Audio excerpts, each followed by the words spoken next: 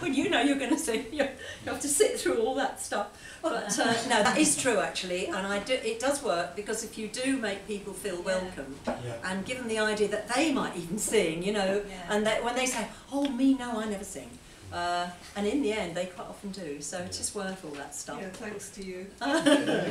Anyway, I hadn't actually thought of anything to sing when I came up here tonight, and I've already cancelled out what I was going to sing when I just thought of it. So maybe I'll sing a song it's a great favourite of mine.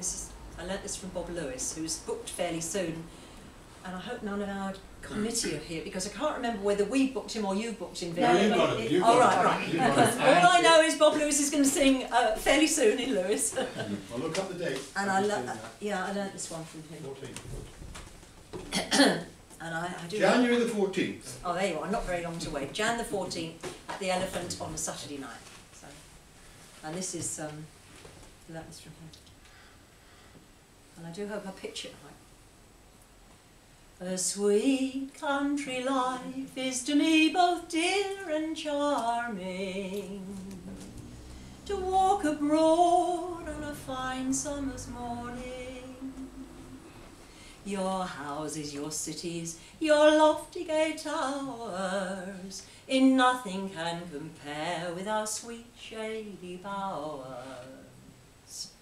Nor do I admire your robes and fine dresses, your silks and your scarlets and other excesses.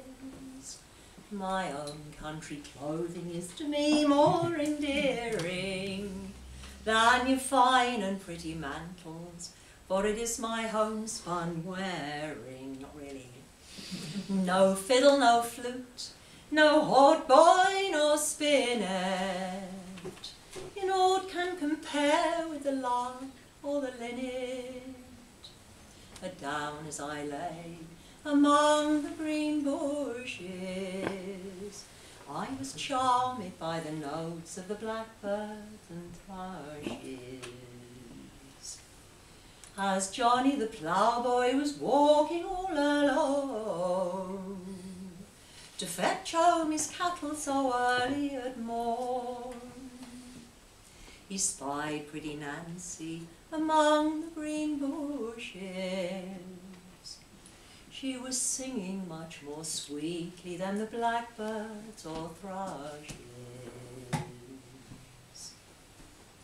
So now to conclude and finish off my ditty, come all ye country lasses that are so neat and pretty, oh never do forsake your own country employment.